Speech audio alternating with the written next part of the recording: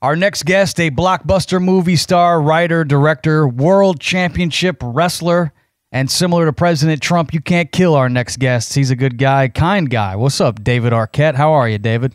I'm good. How are you? Excellent, man. Congrats on this new movie, The Good Half. You got a Jonas brother and a director that's got some Coppola DNA, so it's going to be successful. It's got to be, right?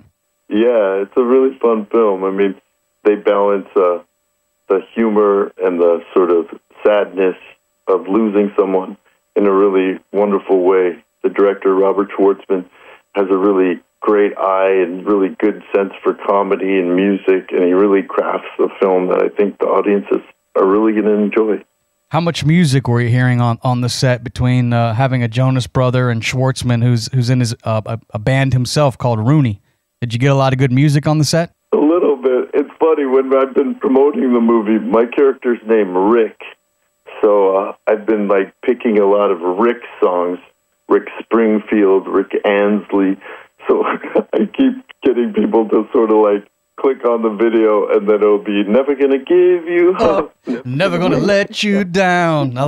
That's a good one. Yeah. You guys also have one of the hottest babysitters of all time, and Elizabeth Shue, who was cast in this movie. She's still beautiful as ever.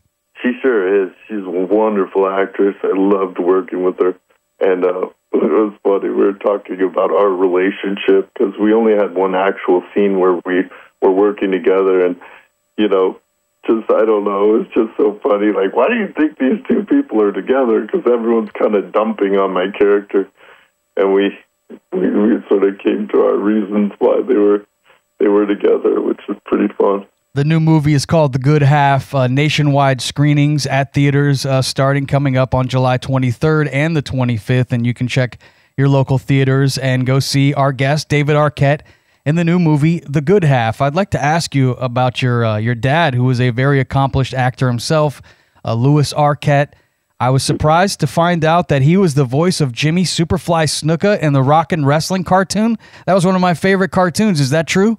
It is. I mean, it's sort of culturally insensitive, obviously, since he wasn't Samoan. But, yeah, he played the character. He also did tons of voice work and would always kind of help provide for the family through that. And, through his acting, it was great. Toward the end of his life, he got to work with Christopher Guest on Waiting for Guffman and be part of that whole group. And I know that meant so much to him.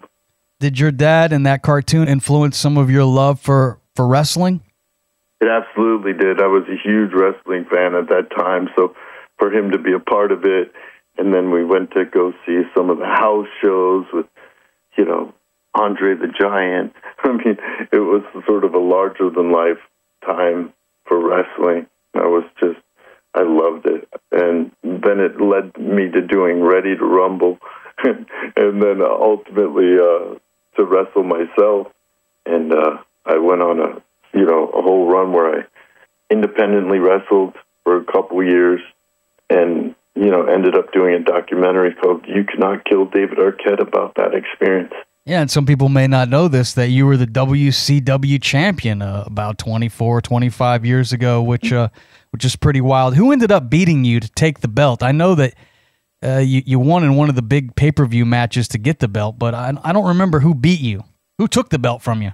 Nobody took the belt from me. I gave the belt to Jeff Jarrett. I turned heel, and I smashed the guitar on Diamond Dallas Page's head and allowed Jeff Jarrett to win it, but nobody took the belt from me. That's BS that you just had to give it away, but man, that's pretty impressive that you became a world championship wrestler. And another thing that I admire about you, I grew up and was born in the Chicago area, and WGN, always watching the Grand Prize game and Bozo the Clown. I'm thinking with all these new game shows, all the networks are all doing game shows. How about David Arquette as Bozo the Clown, and you bring back the Grand Prize game? Does that sound like a good idea? Yeah, that is an amazing idea, and we're really interested in doing that. So we've been out there. We're doing a documentary at the moment and a kids album, and we're also planning on doing a feature film in the future with a major streamer.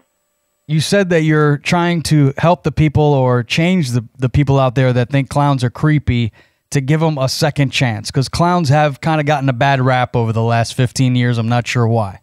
Yeah, I mean, a lot of it has to do with the horror films out there, but you know, we've been going around the country and meeting a lot of people, going to clown conventions, talking with some great clowns. We do a lot of work with Healthy Humor, an amazing clown organization that does medical clowns, provides medical clowns to 15 hospitals throughout the country. So we're shining a light on all the really wonderful clowns out there doing great work. And when you typically meet younger kids who aren't, of age to see these horror films, they love clowns. For the most part, you seldom see someone who's just scared of clowns. But a lot of the older generation that grew up during this time period, you'll definitely see a few people that don't really want you to come near them. Well, people fell in love with you, I know, in the Scream movies as Dewey Riley. And I read somewhere that, according to what I read, that your character was supposed to die in the very first movie, but the test audiences, they loved your character so much that they had to rewrite the script. Is that true?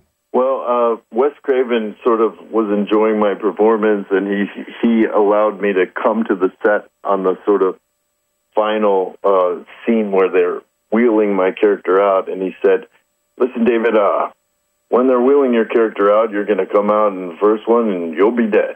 And then the second take, we're going to have you hold your thumb up, and we'll see how they like you if you make it to the next movie or not." And I was just like, "Thanks, Wes. Thanks so much." And, yeah, they liked me in the test screening, so they allowed me to live. Yeah, you lived for 5 Screams. I mean, that's pretty impressive. 5 Screams, is that right? You made it through 5? Yeah, it was. It was really a wonderful opportunity. I mean, working with Wes Craven was really one of the highlights of my career, and I just have so much respect for him and had such a wonderful time on those films. If we take the Scream franchise off the board, what is your favorite scary movie of all time, excluding Scream? Well, sometimes I say The Shining. I mean, I really enjoyed, Stanley Kubrick's take on that, and the performances, especially from Shelley Duvall and Jack Nicholson. But I think Halloween as a franchise is probably my favorite. Well, hopefully this new movie maybe will become a franchise. The Good Half, nationwide screenings coming up in theaters later this week. You can check your local theaters for showings of The Good Half, starring our guest, David Arquette. Last time I was out in Hollywood, I checked out that Bootsy Bellows. You still involved with that nightclub out there? Yeah, we sure are. I do it with an organization called H-Wood Group, and they're really fantastic. They have restaurants all over the city, and we have a Bootsy Bellows in SoFi Stadium there for the Raiders games. The Chargers games.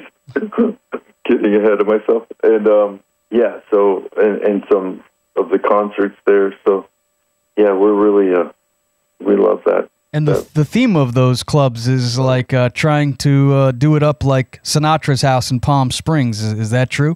Yeah, the style for this last remodel was definitely Rat Pack inspired. And are you still out there playing the kindness game? Because I think people need to be more kind now, more than ever. Are you still playing that game? Absolutely. Absolutely. Kindness is the key to happiness. And in the relaunch of Bozo, we have someone who's called His Royal Kindness, the King of Kindness. And he always says kindness is the key. Well, thanks for being so kind with your time, David. I'm a big fan, and I'm going to go see the new movie, The Good Half, in theaters coming up here in just a couple of days. Good luck with the new movie, and thanks again for being so kind. Thank you for your kindness. I appreciate it. Peace out, brother.